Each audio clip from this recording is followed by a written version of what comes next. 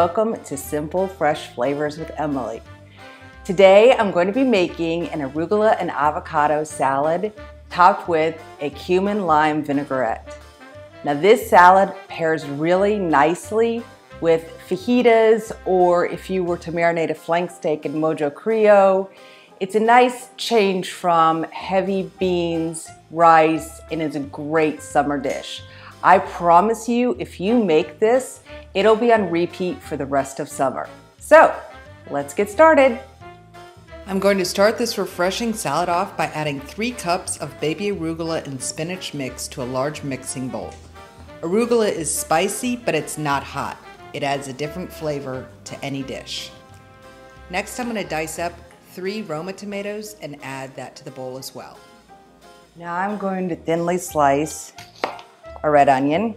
This is gonna not only add a crunchy texture, it's also gonna be a beautiful, pretty pink. It's gonna contrast with that green. Next, I'm gonna add 2 avocados, diced into bite-sized pieces, and about half of a bunch of cilantro. But if you don't like cilantro, you don't have to add it. It'll be just as good. I start the vinaigrette by toasting the cumin and garlic powder over medium-low heat for about a minute. This will bring out the flavor.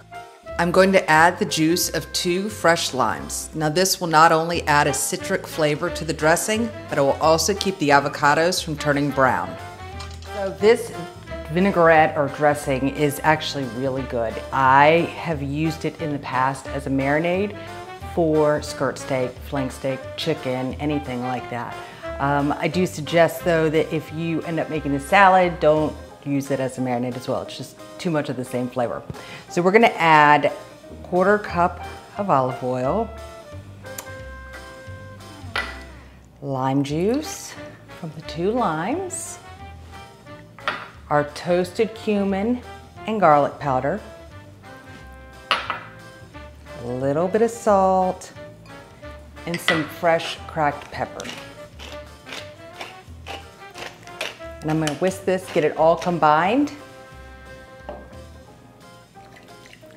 and then get it on the salad.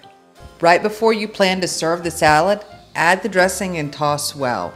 Get everything evenly combined and coated. All right, so the last step is to plate this salad.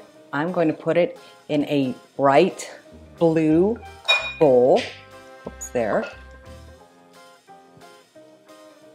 Will really show off all the pretty colors of the tomato, avocado, our beautiful red onion, and of course, the green arugula and cilantro. Thanks for joining me today. Give me a like and a follow if you want more simple, fresh flavors.